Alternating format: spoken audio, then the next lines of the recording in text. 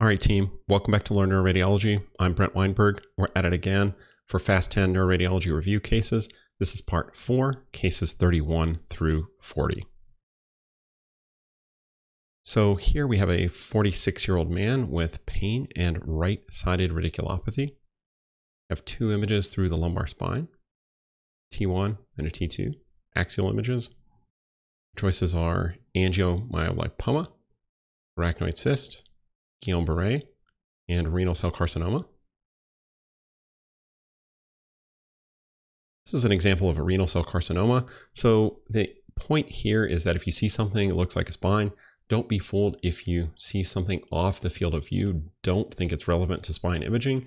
This is a case of a primary tumor in an adjacent structure, which is the right kidney here. You see this thing is pretty irregular. It's dark on T1, heterogeneous on T2. It's pretty concerning, so you definitely want to be concerned about that. It's probably not an angiomyolipoma because there's nothing here to suggest that it contains fat, and you should be worried that it's a malignancy. So this patient needs a workup for renal cell carcinoma. Case 32 here is a 50-year-old from Indonesia, back and abdominal pain. Got two images here, Sag T2, Sag post-contrast. Your choices are pyogenic discitis, tuberculous discitis, lymphoma, and chordoma. So maybe it's a little bit of a clue that the patient's from a place that has endemic tuberculosis. This is a case of tuberculous discitis osteomyelitis. In this case, what you see is you've got abnormal T2 signal involving the vertebral bodies of several adjacent vertebral body segments, but you have relative sparing of the disc spaces, so the discs are not overtly destroyed. Similarly, on the enhancing, you've got abnormal enhancement here, relative sparing of the discs. You've got a little bit of fluid anterior to the vertebral bodies as well, and some epidural enhancement there. So if you see someone who has risk factors for TB, you see infection sparing the disc spaces, then you might think about tuberculous disease. You want to look at other sites where there may potentially be disease, the lungs, the abdomen, the brain. Case 33 is a 31-year-old with back pain and paresthesias. Here you have a CT sagittal through the thoracic spine and a single MR image through the cervicothoracic junction. It's a little bit hard to tell, but this is a post-contrast T1 weighted image. Your choices are neurofibroma, aneurysmal bone cyst, chondrosarcoma, or osteosarcoma. Now, the major clue you have here is that you're dealing with a destructive mass. That probably means it's going to be one of these two, one of the sarcomas. Here, the pattern of bone formation. So you've got new bone formation. It's cloud-like. This is more of an osteoid pattern of new bone. Chondroid matrix tends to be arcs and rings, which is not what you're seeing here. On the MR, again, you've got a destructive mass, destruction of the adjacent bone, a lot of enhancement. This intrinsically T1 hyperintense stuff in the middle is that kind of dense matrix that's from the new bone. So you've got a destructive mass forming bone. That's probably an osteosarcoma. These are aggressive tumors. Not that many of them occur in the spine, but if you do see them, then think about osteosarcoma. All right, case 34 is a 60-year-old with right-sided weakness. You have some perfusion color maps from a CT perfusion study. Because it can be hard to tell what they are, they have to be labeled. This is the CBV up here, the CBF or blood flow, the MTT or mean transit time, and the Tmax. You have an abnormality here. The question is about what is causing that abnormality. Is it a completed infarct? Is it ischemic penumbra? Is it a hemiplegic migraine? Or is it a seizure?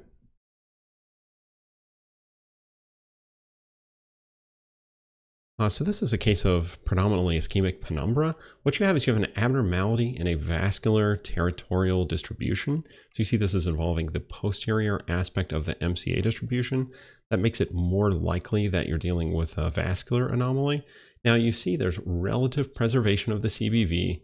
The cerebral blood flow is probably slightly diminished, but relatively preserved, but the MTT and Tmax are markedly elevated. So when you have time changes that are not quite matched by CBF and CBV, you're probably dealing with penumbra.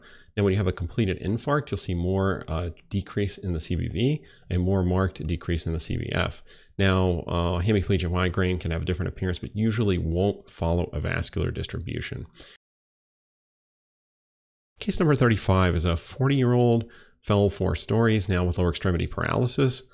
What is the complication that you see here? So there's a trauma patient, got a sagittal T2 image here, axial T1 image. You have a CSF leak, an epidural hematoma, an epidural abscess, or epidural lipomatosis. So this is a trauma patient. They've got fractures of some of the thoracic vertebral bodies. But in addition to those fractures, what you see is there's a collection dorsal to the thecal sac that is hyperintense on T1, sort of heterogeneous on T2 with some thickening displacing the cord anteriorly. This is a fat saturated image, so you're not dealing with lipomatosis. In the setting of a trauma, this is much more likely to be an epidural hematoma. Now, this is one of the most common things that's missed by residents, and so it can be hard to diagnose, so you have to have a high suspicion for that. It can mimic CSF flow voids, such as it does in this case a little bit, so you want to be looking at that on both T1 and T2 images, and it can appear different based on the timing of blood, so just be sure that you're on the lookout for those in trauma patients. Case number 36 is a 56-year-old woman with back pain. Got two post-contrast images, a sagittal image of the thoracic spine and an axial post-contrast image of the thoracic spine. Both of them in this case have fat saturation. So here you're dealing with a case of a meningioma. If you look, there's a well-defined mass in the ventral aspect of the thecal sac. It has a broad dural attachment, it's sort of rounded, and it's extramedullary because you see it's displacing the spinal cord posteriorly. On the axials, it's taking up most of the spinal canal. You can't really tell, but the spinal cord is displaced back here. So you have an extramedullary intradural mass.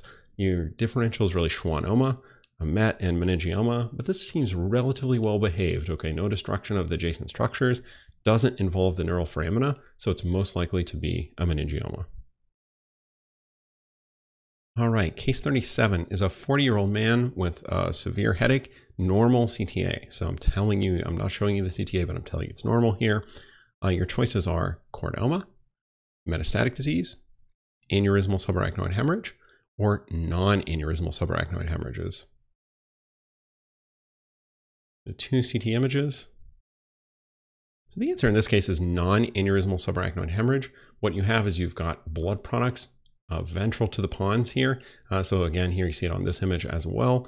You know that the CTA is normal, so we don't have an AVM. We probably don't have an aneurysm unless it's thrombosed. This is a common location for what's called benign perimesencephalic hemorrhage. It's called benign because it's a little bit less of a negative prognosis than aneurysmal subarachnoid hemorrhage, and this is a common location. Now, the etiology of this is not known, but it's believed to be due to venous hemorrhage, and it has a pretty good prognosis. It often will respond spontaneously, but these patients have to have aneurysm excluded. That will often mean multiple CTAs and often a catheter angiogram, just to exclude that there's not an underlying abnormality. All right, we're getting towards the end here. Case number 38 is a 40-year-old woman who has a headache when straining. Got a single T2 image through the midbrain. Your possible answer choices are Lumrit-Duclos syndrome, intracranial hypertension, intracranial hypotension, or Chiari malformation. So the answer here is Chiari malformation. Now you want to be a little careful about these cases. What you have here is low-lying tonsils, which are peg-like or wedge-like here. You see they're shaped like a triangle. They're too low. They come all the way down to the arch of C1. If this distance under the foramen magnum is more than about 5 or 6 millimeters, that's probably abnormal. Now, when you see low-lying tonsils, they can be caused by pressure abnormalities. So the next thing you should look at should be the pituitary. And in this case, the pituitary is normal. If you have high pressure, you're likely to see an expanded sella with a flattened pituitary along the base, the so-called empty sella. If you have low pressure, you're likely to see an expanded pituitary that has vascular engorgement.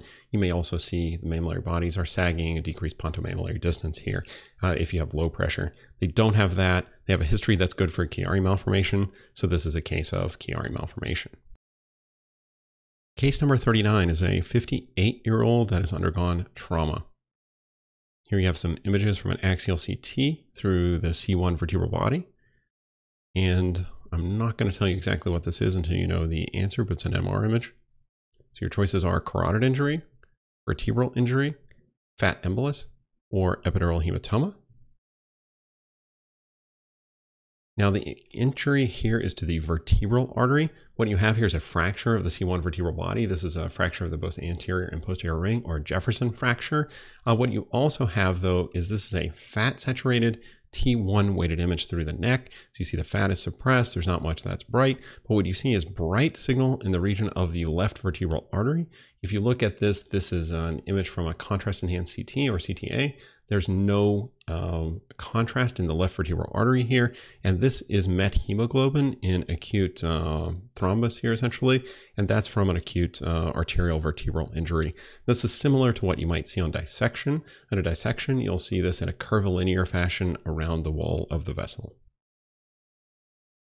Now, case 40 is a little bit different. This is an anatomy question. We've got 6 structures labeled here on a coronal flare image through the brain. I want you to tell me which of these is the fusiform gyrus. Take a look at that. Think about that for a second.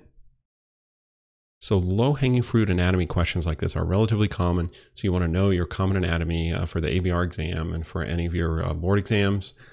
In this case, I'm going to show you the structures by name here. This is the superior temporal gyrus. This is the middle temporal gyrus, and this is the inferior temporal gyrus. So this is named just the same way as the frontal gyri. This one right here is your answer. That's the fusiform gyrus. This one I've changed the arrow to blue because I've labeled the sulcus here. This is the collateral sulcus. And then this gyrus that's closest to the hippocampus is the perihippocampal gyrus. So as I said, your answer is number 4. All right, that concludes case number 40 here, the 4th set of the FAST 10 neuroradiology cases.